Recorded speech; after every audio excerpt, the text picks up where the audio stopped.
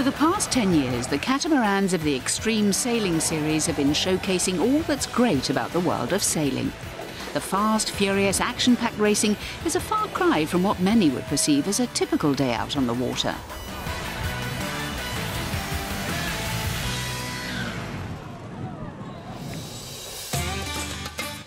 This year's series takes in 8 ports around the globe, including San Diego, USA, Qingdao, China, and Los Cabos in Mexico.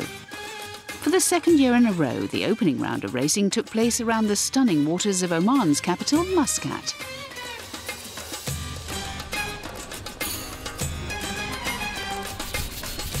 The series' defending champion is Alinghi, which is co-skippered by Arnaud Sarofagis. Last year was fantastic. This year is a new year, new teams, new helmsmen on many boats, so it's going to be a new challenge. And I mean, the goal is the same: is try to win back-to-back the series, and we're going to start as well as we can, and we're pushing from the beginning. And I mean, it's a long season.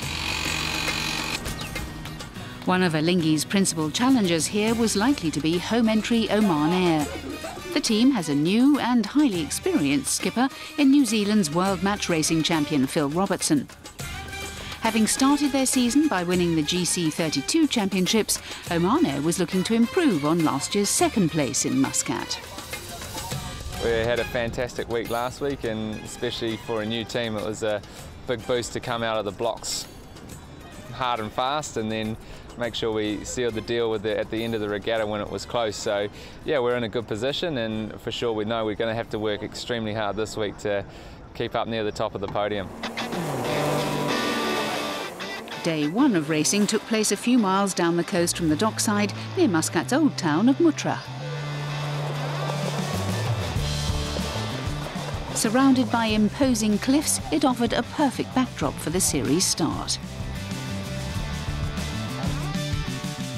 Danish-flagged SAP Extreme Sailing were the day's surprise package, catching the best breeze and winning 3 of the 7 races to lead at the close of day 1, with Red Bull Sailing just a single point behind.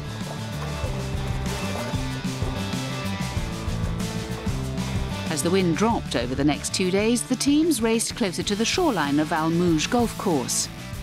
Despite light winds, the sailing programme was unaffected, with the boat's low weight enabling them to pick up sufficient speed for some close racing.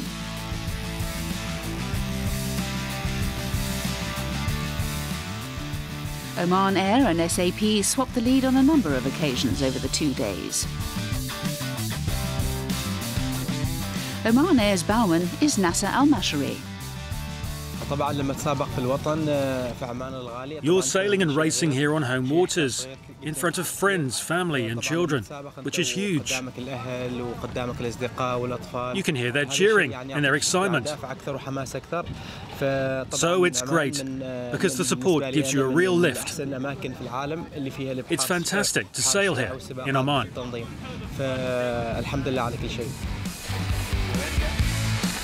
Going into the final day, only 1 point separated the 2 leading boats. Co-skipper and tactician on SAP Extreme Sailing, Rasmus Kostner was confident they could see off the GC32 champions and claim victory on Oman Air's home patch. Today is going to be a really important day for us to maintain the lead. There's a lot of pressure from Oman Air and from Alinghi. We felt that we had a good edge on some of the other teams for the reaching and for the downwind, so try and keep that up. Let's see, it's going to be a full-on day today. Yeah, it's extremely tight at the top, and I mean, you can't really plan for that. You can't plan for how to attack it, and we just got to keep doing what we do best and trying to sail as fast as possible. With 25 knots of wind on the course, the boats hit speeds of 31 knots. Even for the most experienced of sailors, the GC32s can be a real handful, as Red Bull Sailing found to their cost.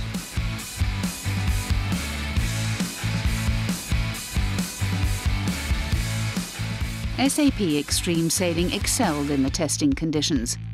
A second place in the final race of the day was enough to win the series opening round.